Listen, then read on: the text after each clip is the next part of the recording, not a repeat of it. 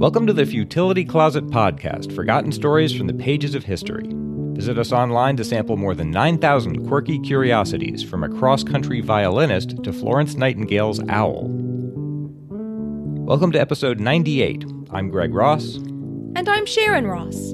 In 1864, the residents of St. Albans, Vermont thought they were safe from the hostilities of the Civil War in their small town 15 miles from the Canadian border. So they were quite surprised when a group of Confederate soldiers suddenly appeared, terrorizing residents, robbing banks, and stealing horses. In today's show, we'll tell the story of the St. Albans Raid, the northernmost land action of the Civil War. We'll also learn about Charles Darwin's misadventures at the equator and puzzle over a groundskeeper's strange method of tending grass. This podcast is supported by our wonderful listeners. If you like the show and want to become a patron so that we can keep bringing you your weekly dose of quirky history and lateral thinking puzzles, please check out our Patreon campaign at patreon.com/futilitycloset or see the link in our show notes. Thanks so much to everyone who helps support Futility Closet. We really wouldn't be able to keep doing this without you. St. Albans is a quiet town on the shore of Lake Champlain in northwest Vermont. During the American Civil War, the people of St. Albans considered themselves pretty safe from danger up there since they were in northern New England. So they were very surprised when, shortly after 3 p.m. on October 19th, 1864, a 21-year-old man with a Kentucky accent stepped onto the porch of the American Hotel and declared, "In the name of the Confederate States, I take possession of St. Albans." The man was a Confederate lieutenant named Bennett H. Young, and he'd organized this whole raid. The raiders had actually come down south into Vermont from Quebec, and their plan was to raid the 3 banks in town and then make a quick getaway back north across the Canadian border, which was just 15 miles to the north. Canada was a British possession, and officially Britain was neutral in the American Civil War. So their hope was if they could escape safely back into Canada, the Canadian authorities wouldn't arrest them outright there, and even if they did, he could argue that they hadn't done anything illegal on Canadian soil. This is all highly irregular, as you can imagine. The South, it seems like kind of an odd adventure for the South to be undertaking, but this was the 3rd year of the war, and they really needed to come up with everything they could think of to aid their cause. By 1864, the war wasn't going well for the South. The Union blockade that I'd mentioned back in episode 95 was causing a big economic drain. The Southern Army was prone to desertions now, and the Union was no longer allowing the exchange of Confederate prisoners, so things were really looking pretty dire, and they were willing to try things like this. In the raid, Young had set 3 goals. He'd hoped to get just cash money for the rebels. The South had its own currency, but its future was uncertain, and so it was easier to pay for certain things with just using Union money, and so one way to get that was just to outright rob Union banks. He also hoped that if word got out that this would boost the morale of the Southern troops, who really needed it at that time. Ulysses Grant was besieging Petersburg, and William Sherman was active in Georgia beginning his march to the sea, or about to begin it. And the third goal was that he hoped this would just scare the Northerners, who were used to thinking of the war as taking place down to the south of them. If he could suddenly make them aware that they might be subject to raids coming down from the north, it would scare them out of their complacency and might hopefully actually cause the North to have to divert some of its troops up to guard the northern border, which would help their cause. That was the hope in any case.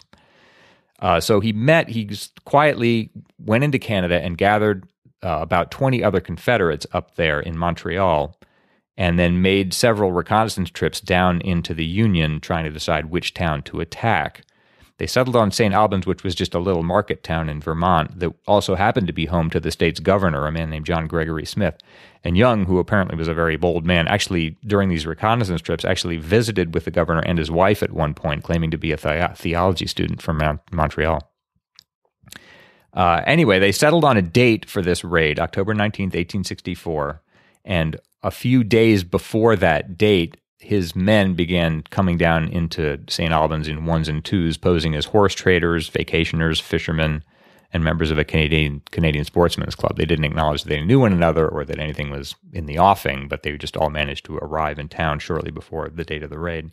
And then, as I said, about 3 p.m. on October 19th, about 22 young men began to appear on the main street in St. Albans in small groups. They were wearing long coats and carrying haversacks slung over their shoulders, which might have looked a little suspicious.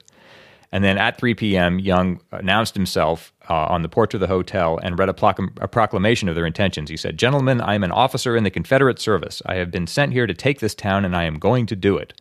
The first person that resists, I will shoot on the spot." And then his men, this had all been planned in advance, went and robbed all 3 banks in town simultaneously. At the Franklin County Bank, the bandits showed up and announced to the cashiers, who must have been stunned, "We are Confederate soldiers. We have come to rob your bank." They got all the cash they could and then locked the 2 cashiers in the vault and fled with the money. They were able to get out later. I was going to say, what happened to them? They shouted the combination through the walls to the townspeople. So that has a little happy ending there. A few hundred feet away, 3 raiders entered the St. Albans Bank and surprised the teller, who was counting the day's receipts. They stuffed their pockets with silver and forced the cashier to take an oath to the Confederacy, which is a poetic touch. And then at the First National Bank, which was also nearby, the robbers threatened the cashier, saying, "You are our prisoner. If you move an inch, we'll blow you through." During all these robberies, 8 or 9 of the Confederates outside held the villagers at gunpoint on the village green at the center of town. And the villagers, I'm sure, were shocked and didn't put up much of a fight.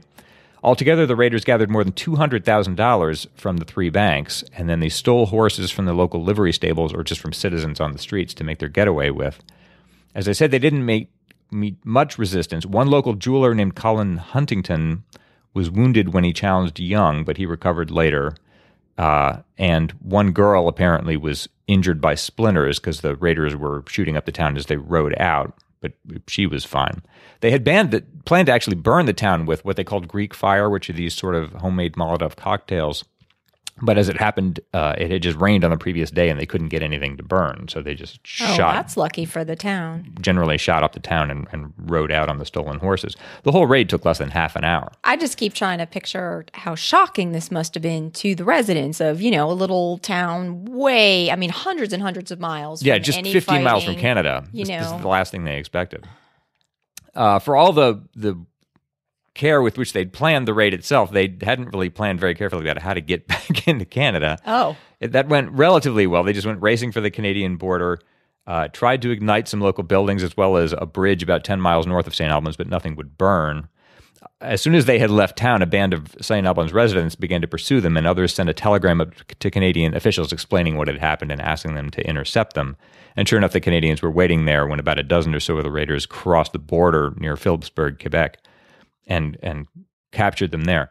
It is true that some of them got away. An unknown number of raiders managed to avoid capture and made it to Richmond, Virginia with some unspecified amount of money. So to some extent, the whole plan worked. Partly, yeah. But most of them were captured. It just seems surprising because you set up how very carefully they did everything on the front end, like to plan very, very carefully, and then to not even think about, what are we going to do after we do this? Yeah, and then I'll get to this in a second. I guess it turns into a big legal muddle because this is such a peculiar thing to do in the first place. Yeah. Crossing the border between 2 nations during a time of war. It's very confused. The authorities weren't quite sure what to do with them. I should note that during the flight, one of the raiders encountered and shot a man named Linus J. Morrison, who was a 52-year-old foreman who was supervising improvements to the Vermont and Canada Railway. He died and earned a footnote in history as the northernmost casualty on native soil of the Civil War. Oh. There's a little footnote here because it depends on what you count as a battle. Yeah. Technically, the raid was being sort of authorized not by the Confederate Army, but by the Confederate Secret Service, which means that technically you could argue that it wasn't a battle, properly speaking. Seems more like a crime than a battle, but yeah, I guess that would be fuzzy. It sort of depends on how you define things. One source also says, I should mention, also that the northernmost battle, just for the record, wasn't even a land battle. It was a sea battle that took place later that year off the coast of France, off Cherbourg. That's actually even further north than any of this, just for the record.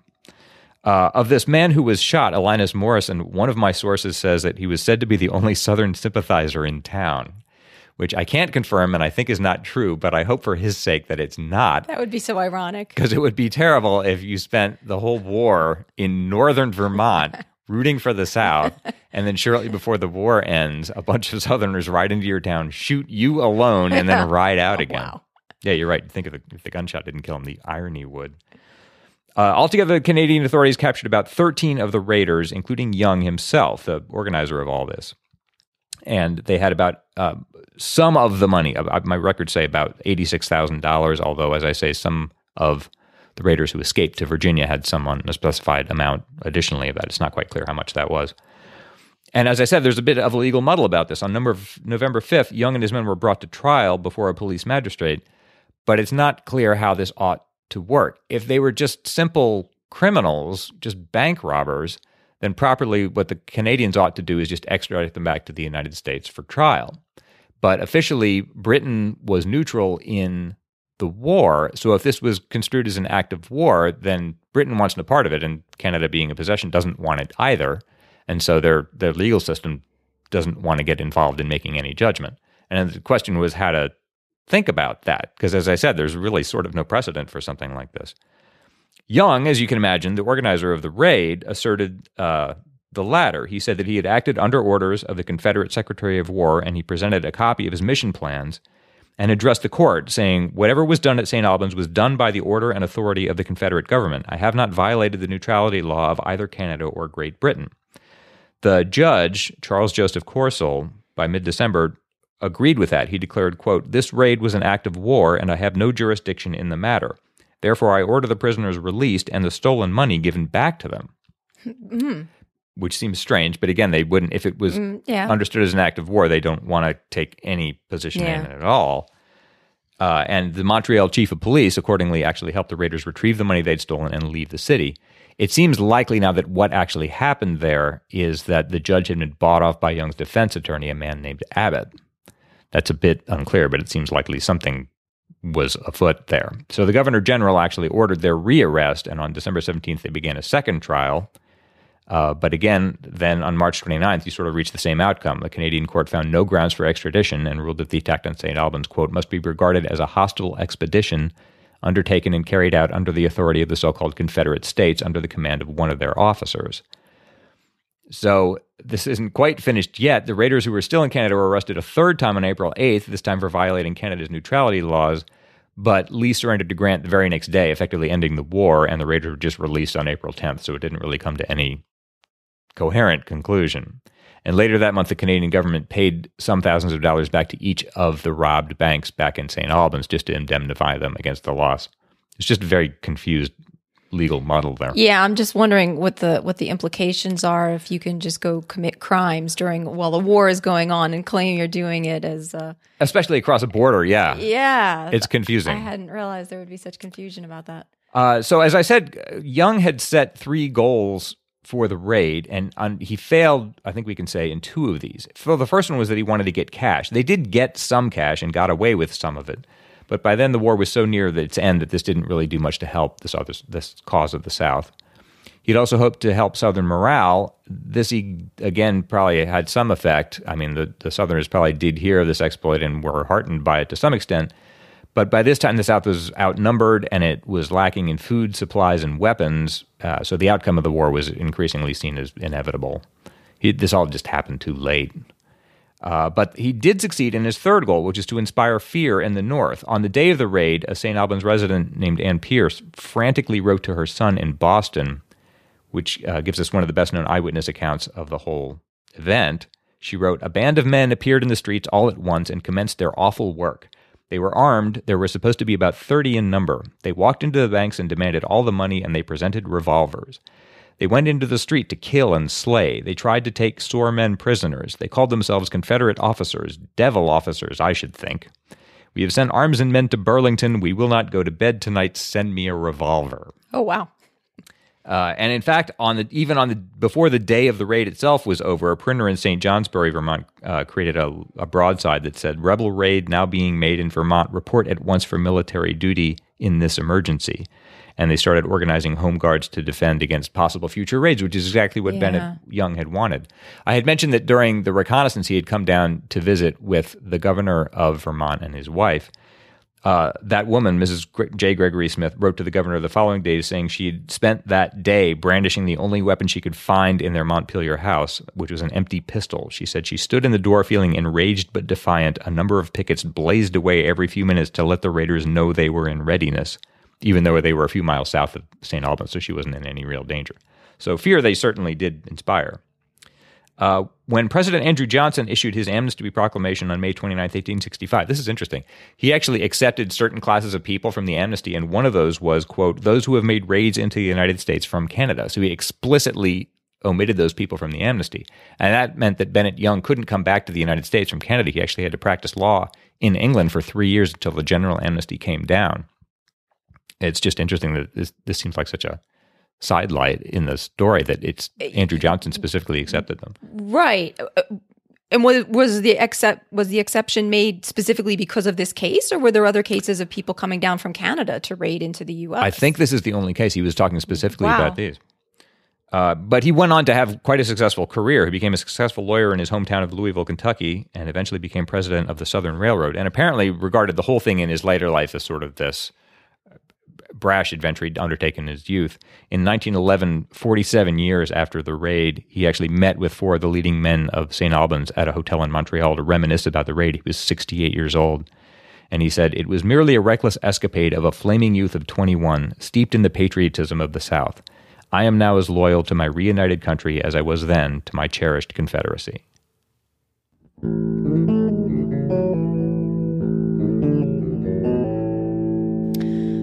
Greg had asked in an earlier episode if anyone knew anything about the term griffin as it referred to a newcomer in India. In episode 83, we covered what some listeners had sent in on this issue, and then recently heard from Dan Nolan, who had previously managed to dig up some great information on oil pit squid creatures in Indiana for us. Dan says, "I recently turned up a bit more about griffins as newbies. I'm afraid it doesn't answer the mystery, but expands it. I found a reference to line crossing ceremonies. These occur when newbie sailors make their first crossing of the equator, and their more experienced comrades force them to undergo elaborate pranks and hazing rituals, typically involving being baptized in seawater and having some introduction to a crew member portraying Neptune. Really, these sound like they were quite awful. In modern parlance, the newbies are called pollywogs, i.e. tadpoles, and those doing the hazing are called shellbacks. However, there is an earlier reference by none other than Charles Darwin where the newbies are called griffins." That's very interesting. Yeah, we hadn't heard about that. And Dan included this following passage from Charles Darwin's Beagle Diary. "We have crossed the equator, and I have undergone the disagreeable operation of being shaved. About 9 o'clock this morning, we poor griffins, 32 in number, were put all together on the lower deck. The hatchways were battened down, so we were in the dark and very hot. Presently 4 of Neptune's constables came to us and one by one led us up on deck. I was the first and escaped easily. I nevertheless found this watery ordeal sufficiently disagreeable. Before coming up, the constable blindfolded me, and thus led along, buckets of water were thundered all around. I was then placed on a plank which could be easily tilted up into a large bath of water. They then lathered my face and mouth with pitch and paint and scraped some of it off with a piece of roughened iron hoop. A signal being given, I was tilted head over heels into the water, where 2 men received me and ducked me. At last, glad enough, I escaped. Most of the others were treated much worse, dirty mixtures being put in their mouths and rubbed on their faces." So yeah, it is hazing. It really is just basically a hazing ritual, yeah.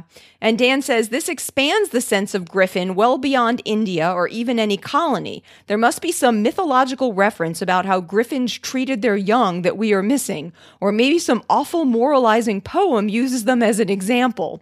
Because, yeah, this is a pretty rotten way to treat your griffins. Yeah. I'd written just a little bit about line crossing ceremonies years ago on Futility Closet, but I had no idea that Darwin had been put through this. Yeah, this was right. This was totally new for both of us. And in episode 83, we had covered that griffin seemed to be some kind of a term for newbies, and particularly the Englishmen in India, as you had found out.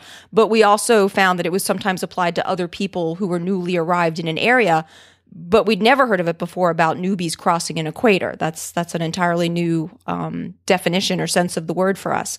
So I looked into this whole line crossing ceremony thing. And according to Atlas Obscura, these ceremonies began more than 400 years ago. Atlas Obscura says, "Though ceremonies differ, there's a general form and a common cast of characters. King Neptune is a prominent figure, as is his representative Davy Jones. Other people often show up, including a surgeon, a barber, people dressed as bears, and a judge.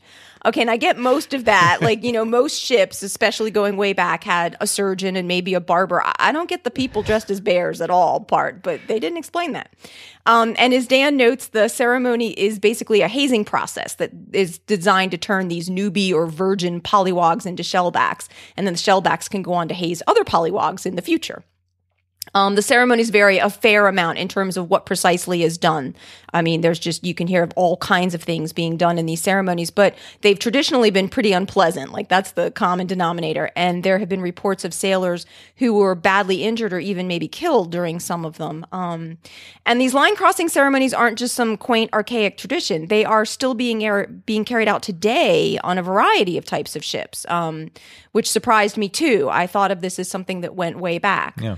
And I actually, for example, found an article on this in a 2013 edition of the Military Times about how the U.S. Navy is trying to deal with these ceremonies. The Navy is trying to stamp out everything that it considers to be hazing, and that includes some of the harsher versions of these line crossing ceremonies. So instead of the polywogs being like whipped with a hose or covered in potentially toxic machine grease, which were examples that were given in the article, the Navy wants them to do things like having people dress in something embarrassing and sing, or getting hosed down with water. Like, they think that would all be preferable.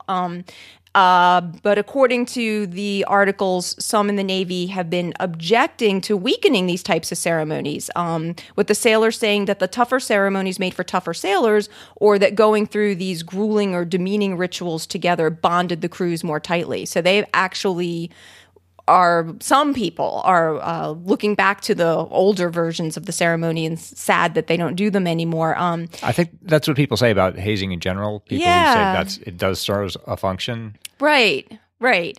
And the people who go through it like want to believe that it had some positive feature, some positive value, right? And the Navy wants these rituals to now be voluntary on the ships, but it's been unclear how truly voluntary they really are, with people actually being pressured into taking part in them and stuff. So this is apparently an ongoing issue for the Navy, like at least as of 2013 when I found the article. So this was all very interesting and told me a lot more about line crossing ceremonies than I ever knew. And I now know that I really don't want to participate in one. But other than Darwin's diary, I couldn't find any other examples of using the term griffin for those participating in the ceremonies. You were saying they're normally now called polywogs. They are normally called polywogs. So I'm not sure whether Darwin was using the term in like the broad sense of just a newbie, because it did have sort of that sense to it. Or maybe he was just entirely mistaken and mixed up his animals and forgot that he was supposed to be a polywog and thought he was supposed to be a griffin. I'm not sure. But I couldn't find anything else on the use of the word griffin in this context. So, but if anybody else finds something, you can certainly let us know about it.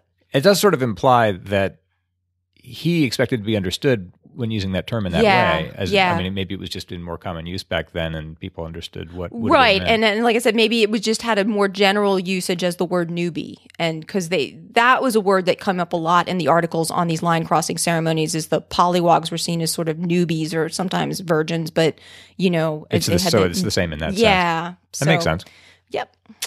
And this next email concerns our most recent Lateral Thinking Puzzles episode, which was from December, episode number 86.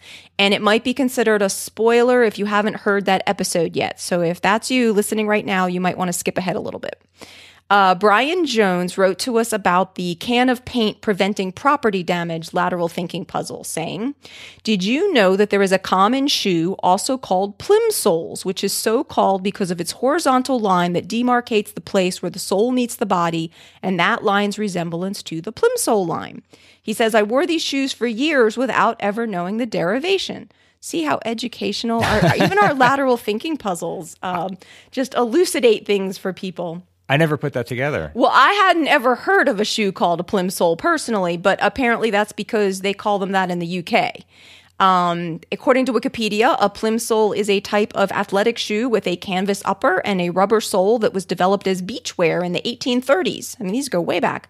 By the Liverpool Rubber Company. And the shoe was originally called a sand shoe, but it got the nickname plimsoll in the 1870s, which is, if I remember correctly, about when the plimsoll line started really coming into use. So they just adopted it. Yeah, because the colored horizontal band joining the upper to the sole resembled the plimsoll line on the ship's hull. Or perhaps, Wikipedia says, because as with the plimsoll line on a ship, if water got above the line of the rubber sole, the wearer would get wet. Which is certainly true. Once I saw a picture of the shoes, I did recognize them. We do have these shoes in the U.S. We just call them something else. They're usually just called sneakers or tennis shoes or sometimes Chucks here in the U.S. I'm quite sure I never would have thought of likening the line on them to a plimsoll line. Like that never would have occurred to me, even after I learned what one was while struggling with that puzzle in episode 86. Yeah. That does make some sense, though. You can see why they would do that. Yes, definitely. Especially, I guess, plimsoll lines aren't really in the news these days, but I suppose in the 1870s, it would have been a bigger thing. So thanks so much to everyone who writes into us. And if you have any questions or comments for us, you can send them to us at podcast@futilitycloset.com.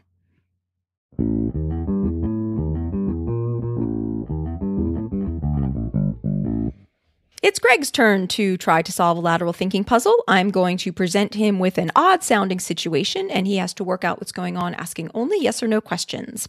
This puzzle comes from Paul Sloan and Des McHale's Ingenious Lateral Thinking Puzzles. The groundskeeper at a sports complex watered the grass every evening when the sun was setting. The grass grew fine. Before a major event, though, he sprayed the grass during the midday heat.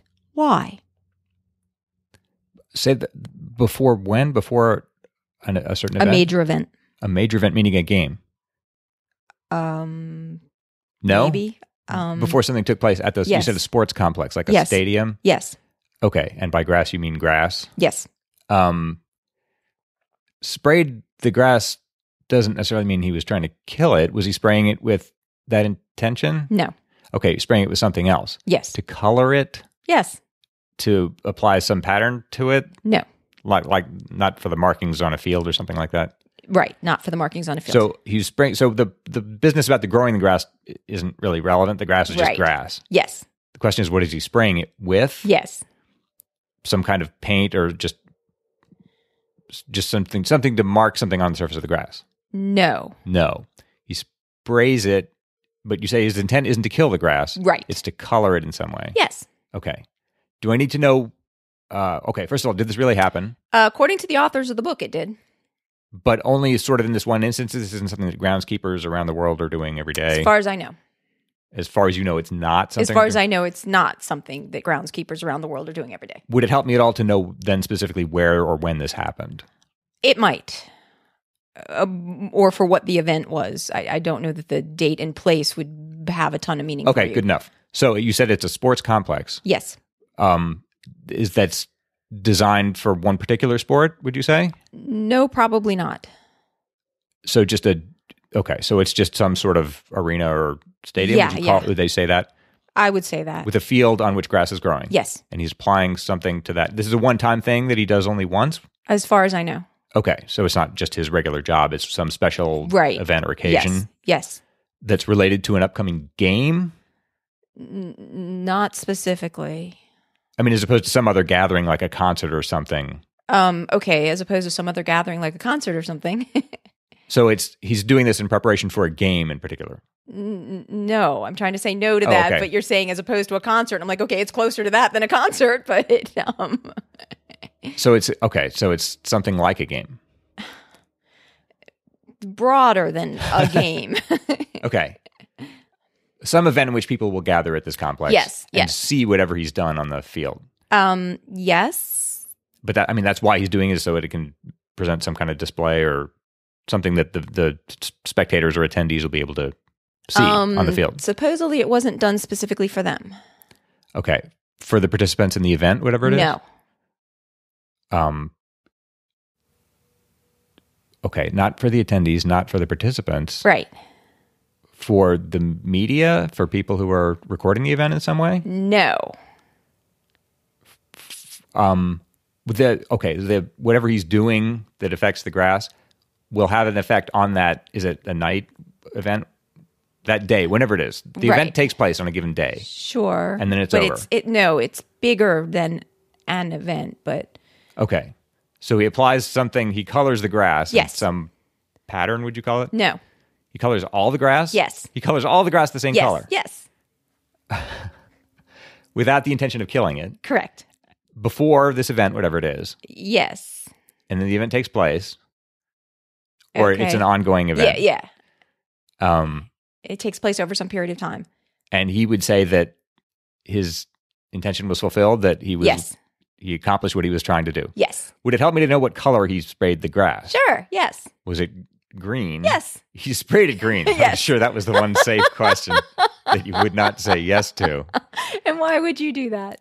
To be sure that it appeared lively, that it didn't look like it was. Yeah. I mean, for who though? I mean, what were they trying to accomplish? Was the grass actually alive when he sprayed it? As far as I know. It's not that it was dead and he was trying to. Right. As far as I know. Well, just for appearances, I guess, so that it would look. Yeah. I mean, you're close enough. I'll just tell you what's going on. According to the authors of the book, and I wasn't able to confirm this, but if anyone can confirm it, please let me know. They say that this happened before the 1996 Atlanta Olympics, where the grass was sprayed with organic green coloring to make it look greener for the TV audience. Okay, that makes sense. But like I said, I wasn't able to easily confirm that, so I'd love to hear from anybody if they know that actually happened. And if anybody has a puzzle they'd like to send in for us to use, please send it to us at podcast@futilitycloset.com. That's another episode for us.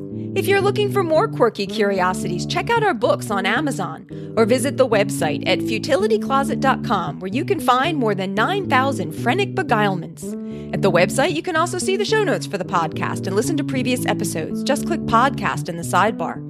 If you'd like to support Futility Closet, please consider becoming a patron to help keep us going. You can find more information at patreon.com/futilitycloset. You can also help us out by telling your friends about us or by clicking the donate button on the sidebar of the website. If you have any questions or comments about the show, you can reach us by email at podcast@futilitycloset.com. Our music was written and produced by Doug Ross. Thanks for listening, and we'll talk to you next week.